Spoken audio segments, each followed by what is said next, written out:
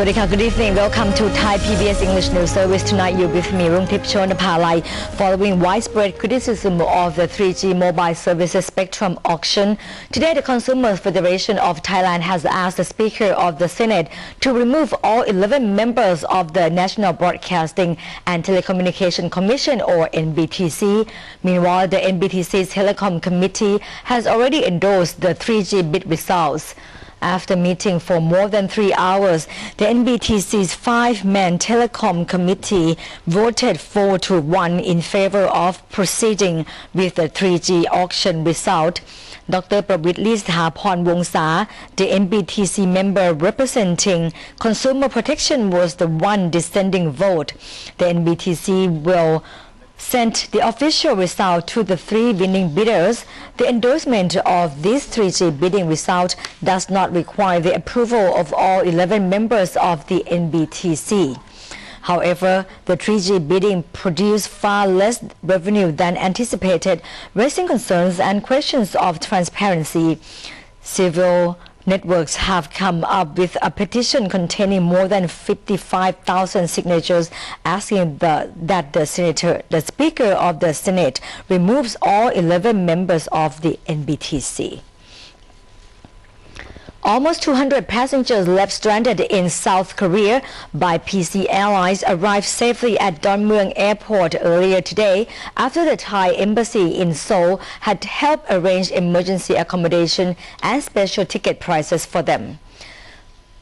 The 228 Thai passengers had been stranded at Incheon International Airport for over 24 hours as the airport refused to refuel the PC Airlines aircraft due to the airline's failure to pay the fuel bills.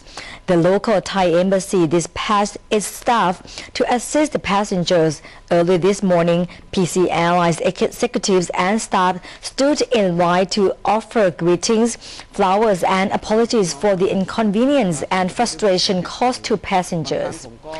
Peter Chan, CEO of PC Airlines, expresses his heartfelt regrets over this incident, saying he had immediately sent his staff to help passengers by coordinating accommodation and alternative travel arrangements.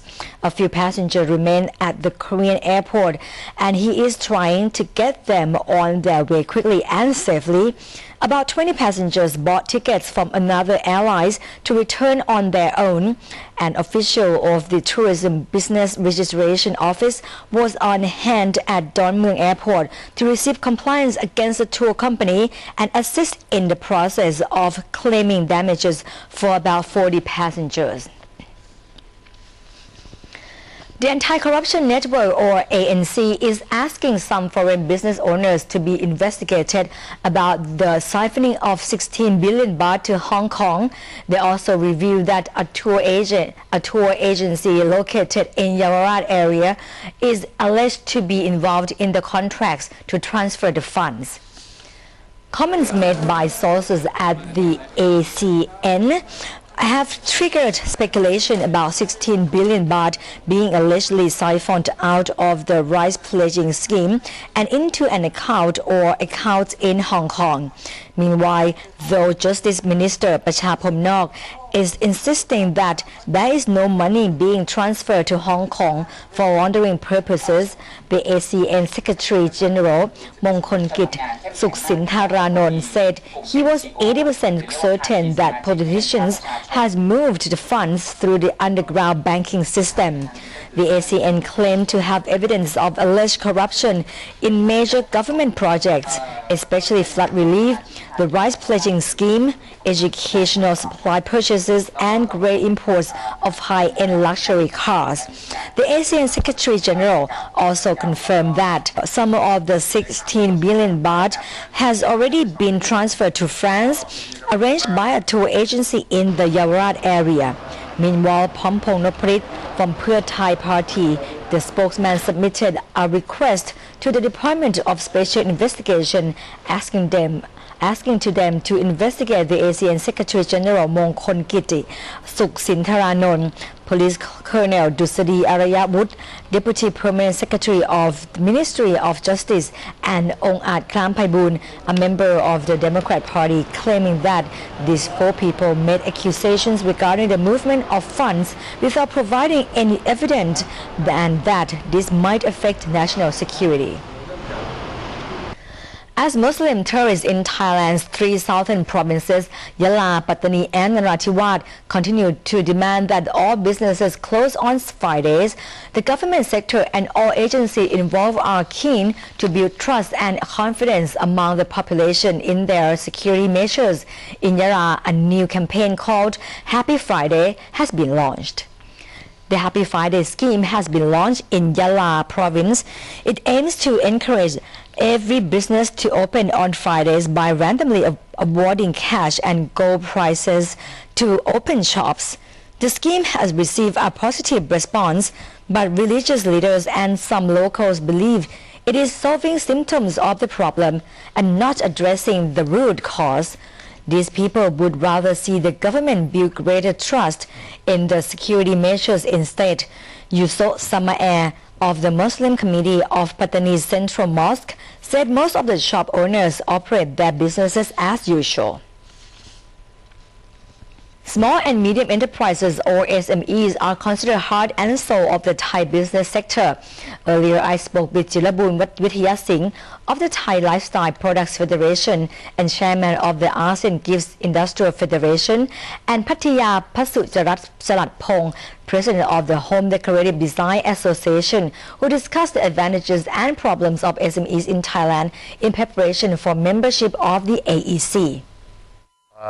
I think the strong point of us is the design, right? But now we are #1 reader of ASEAN by Design Products and the Lifestyle Product Federation, and lifestyle product or from the entrepreneur in lifestyle entrepreneur.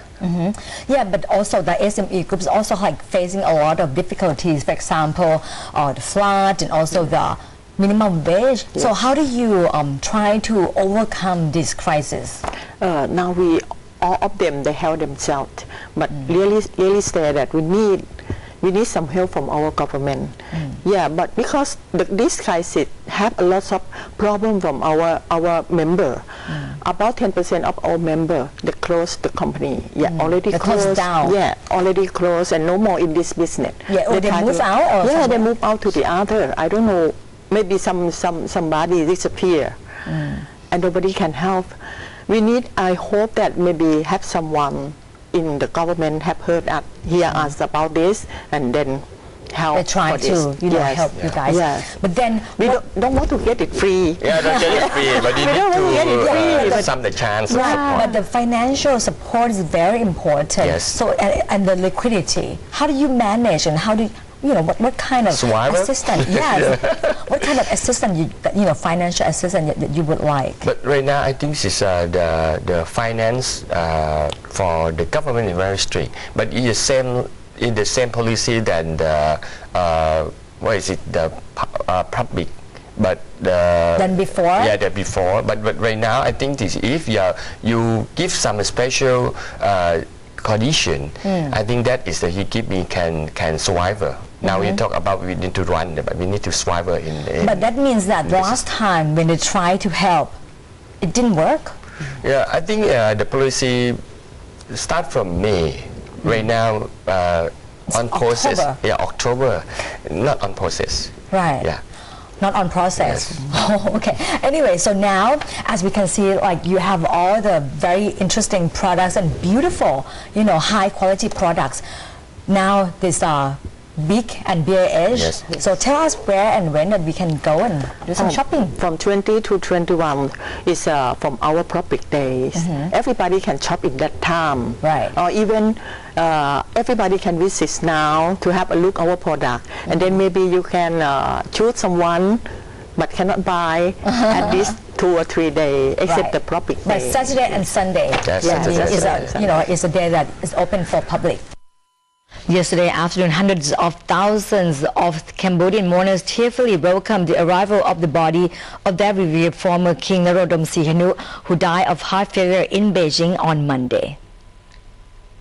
Cambodian King Norodom Sihamoni, former Queen Norodom Mononith and Prime Minister Hun Sen brought home the former king's body from Beijing by Air China. Chinese State Councillor Dai Bingguo also escorted the coffin to Cambodia. The body arrived at 3 p.m. local time yesterday, marking the official start of a week of mourning. At a traditional ceremony held at the Phnom Penh International Airport, 90 Buddhist monks chanted prayers for the soul of the deceased king before the body was moved onto a swan-shaped vehicle. The convoy of the former king's body then proceeded to the royal palace. Over 100,000 sympathizers wearing white shirts pinned with black ribbons in a sign of mourning flanked the 10-kilometer route. Most of the mourners cried, while others were silently saddened upon seeing the convoy of the king's body. You know, for Cambodia, the King Father is the symbol of the country. He is the man who brought Cambodia to the new age of the 20th century, liberate the country, develop the country. That's why after that, when we have also the tragic history, his name is intimate link with the Cambodian history. That's why for Cambodia, the king is everything for them. The entire Cambodian nation is in mourning. Flags will be flying at half-mast throughout the week, which has been designated as a period of mourning.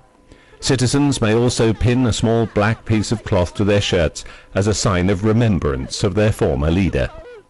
All of the country's 13 television channels and 101 radio stations cancelled their daily programs to focus their broadcasts on Sihanouk. Programs include documentaries which feature the late king's royal crusades and the achievements he made during his lifetime, since he first reigned over the country in 1941.